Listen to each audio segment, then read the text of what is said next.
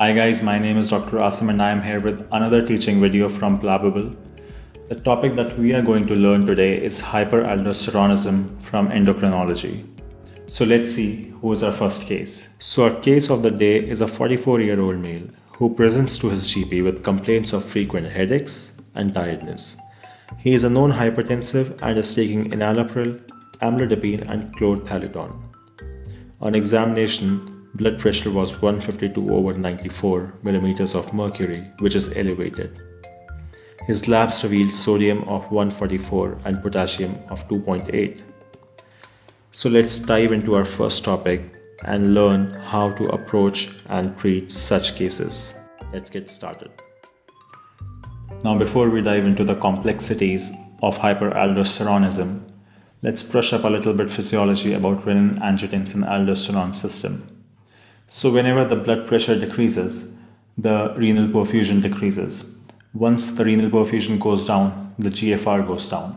And it is sensed by the macula densa cells and they cause the release of renin from the juxtaglomerular cells. Now once renin is released, renin converts angiotensinogen into angiotensin 1.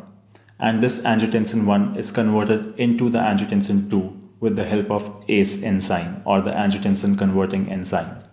Now this angiotensin 2 aids in the release of aldosterone and it also causes vasoconstriction. Now this release of aldosterone particularly helps in the retention of sodium and water in the kidneys, and also it aids in the excretion of potassium and hydrogen ions.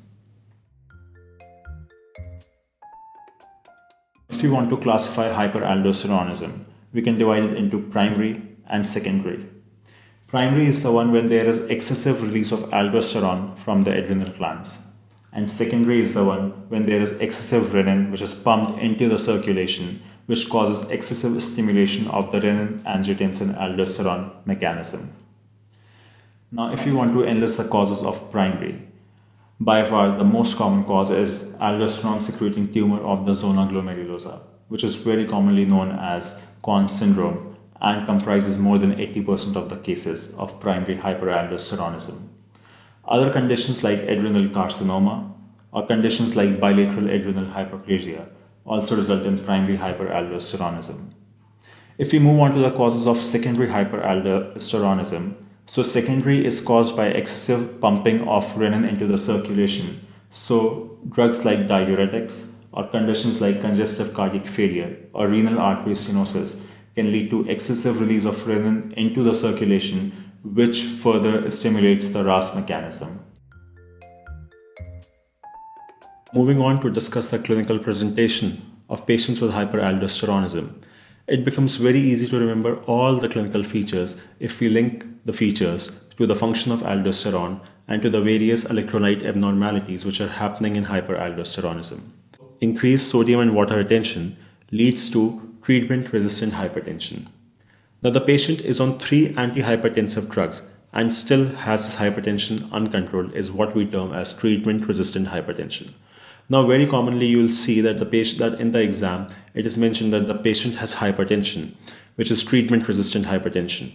And when you perform some labs on this patient, you find out that this patient also has hypokalemia, that is potassium, which is normally from 3.5 to 5 millimole per liter, is less than 3.5 millimole. Now an important point to notice here is that hypokalemia leads to a number of problems.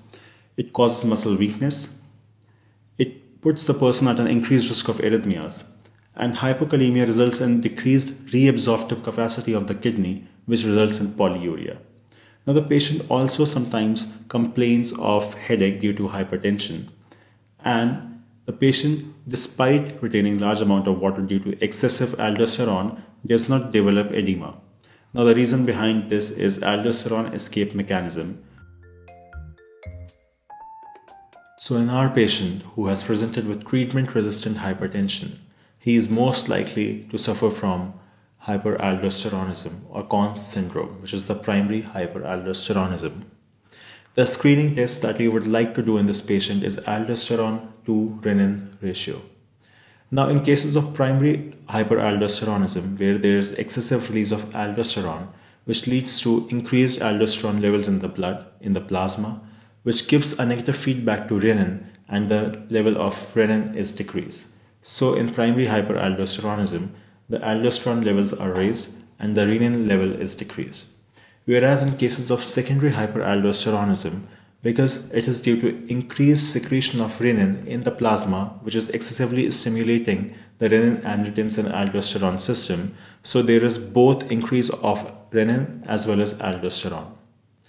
Now there are various confirmatory tests, however they are being used very less in clinical practice, but to enlist a few of them are like fludrocortisone suppression test or salt loading test. In these tests, you give salt to the patient for a couple of weeks, and this increased amount of salt, which is being given exogenously, should decrease the plasma aldosterone level. But despite giving these increased amount of exogenous salt, the plasma aldosterone level remains increased, remains elevated, and this further confirms the diagnosis of hyperaldosteronism. Now you would also like to do tests like CT and MRI, or CT adrenal particularly, which is considered the investigation of choice for localizing the tumor, such as adrenal adenoma or adrenal carcinoma. Also, there is one gold standard test for localizing the cause of primary hyperaldosteronism, which is the adrenal venous sampling. The treatment of hyperaldosteronism can be divided into surgical management and medical management. Now, the patients who have unilateral adrenal enlargement are candidates for surgery, so we do adrenalectomy in such patients. And the candidates who have bilateral adrenal hyperplasia require medical management, drugs which are aldosterone antagonists like spironolactone and eplerenone. Now, spironolactone is a non-selective antagonist of aldosterone receptor, so it also suppresses testosterone receptors and leads to adverse effects like gynecomastia. However, such adverse effects are lesser with eplerenone. So this was all about this patient who presented with treatment-resistant hypertension. So I hope we were successful in giving our patient the diagnosis of Conn's syndrome, and in the future you will never miss this diagnosis. Remember the clincher, hypertension with hypokalemia, and screening tests like aldosterone to renin ratio. Also remember the different treatment modalities from surgery to medical management depending upon the cause. This was all about hyperaldosteronism. Thanks for watching.